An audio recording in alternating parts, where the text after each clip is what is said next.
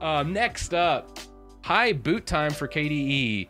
It was mentioned in the pregame here, or in one of the chats, people were having problems with KDE boot times. And honestly, I thought, well, let's take this opportunity not to just say KDE, because we can actually analyze this. Pretty much every distro runs systemd these days.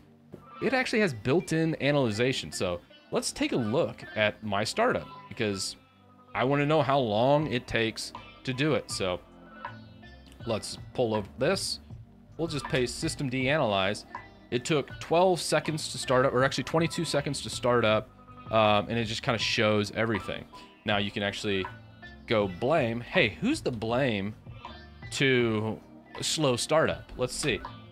So you do this, scroll up the top. Okay, network manager is taking a long time to grab its IP. Huh. So let's say I was like going for like I want to have the fastest boot in the world kind of setup. I would immediately go, okay, you know what? I don't need network manager. I can hard code my IP. I can remove DHCP, and then I can just literally shave 6 seconds off my start time. You can do all kinds of funky stuff here, but it's a good way to just kind of see where your time is going. Now, if you see something that's like 30 seconds or a minute, you probably should investigate further on that. So, you know, but it's a really good one. I'm going to go ahead and hit Q for quit on the systemd blame. There's also some other cool ones here, and I looked this up prior to. I haven't really used critical chain or analyze plot. It's just something I was like, ooh, as I was reading the Arch Wiki, I always learned something every time I go through it. Just kind of saying, let's see what happens. The time it took for a unit to become active or started, painted with an @ character. Okay. I was just seeing if there was anything here that was causing a little bit longer startup. Saying light DM also kind of took a little bit, lagged a little bit, which we could probably, you know, let's say you weren't concerned with security in the same realm as network manager. You can actually hard code this just to be like, you know what, I don't need a login manager, and just push it right to the desktop. Not that I recommend any of these things. I just want to just say, hey, it's an option. You can dictate how your computer's going to work. And then plot. Now this is something that the SVG is an actual file you can open up in GIMP. So I wanted to run this live on stream for the first time because I've never actually done it. And it's something I love discovering stuff while I'm on live and just trying new things. It's just fun. All right, so this really does do a full-on plot. Probably should open this up in a window manager, but let's see. Oh my word. That is crazy. Look at that. Okay, so the firmware takes a full... Okay, here it goes. Loaders, kernels, systemd. You know why everyone says systemd's bloat? Look at all the stuff inside systemd. Yeah, like initd and all those. Yeah, there's not nearly... Look at all that. But you can kind of see what all it's doing. And it's a good way of... You can plot this out. That's neat. I mean, that's just cool. So as much... I don't particularly... You know, I love systemd. You know, call me a sellout, but I just love the fact I can do all these little kind of cool utilities that really I don't think very many people use. How beneficial are they? I would venture to say this isn't just neat to have. So, just diagnosing some startup things. But you know what?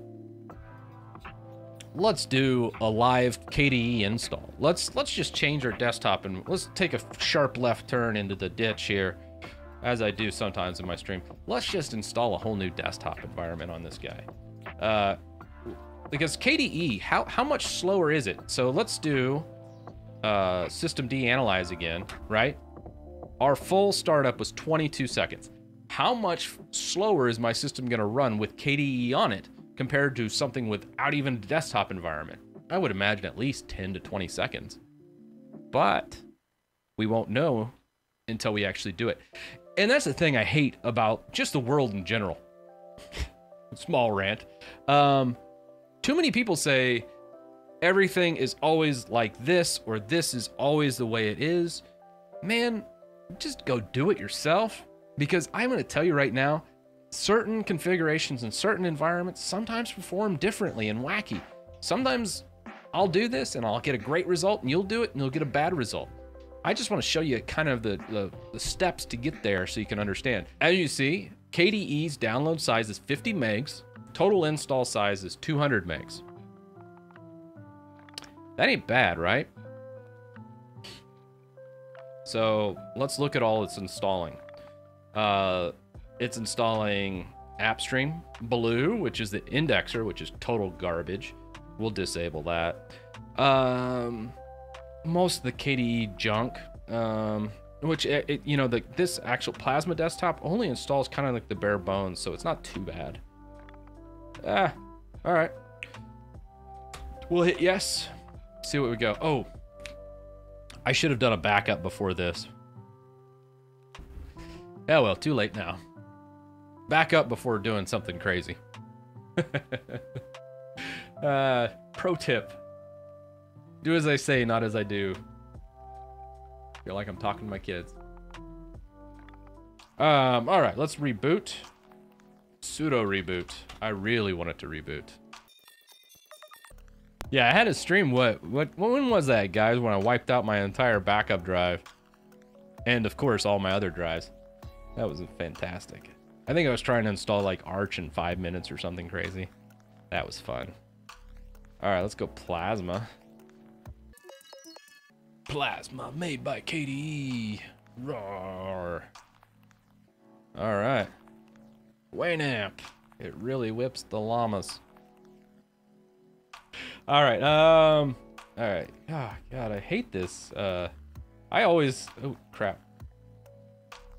My color scheme's a little off. Yeah, let's go. Switch that over there.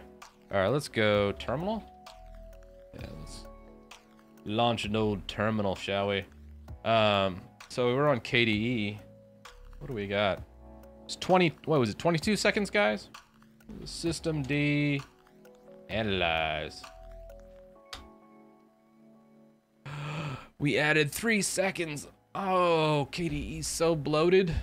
Where's my 3 seconds back? But people that say KDE's bloated are referring to the full package. There's a KDE-full package, and it installs a lot of bloat. As you see, base KDE, man, beautiful. One of my favorite desktop environments. I just hate the full packages.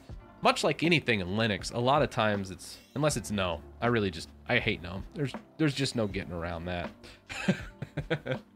Although I do like GNOME settings, and I like Nautilus. There's pieces of GNOME I like. So, you know, there's a little bit there. Here's a little bit of wiggle room. Let's go to our browser. You go to youtube.com/c/Chris Titus Tech. Go to the little search icon, and you can like go, okay, KDE, and then there's one right here. KDE slowdown and how to fix it. Disable Blue file indexer. That was a good video for that one. If you don't have any backups, you should always be doing like some backups. So do time shift. These are a little bit older videos, so please excuse my production quality back in them days. But time shift, backup, and restore in Linux, another good one.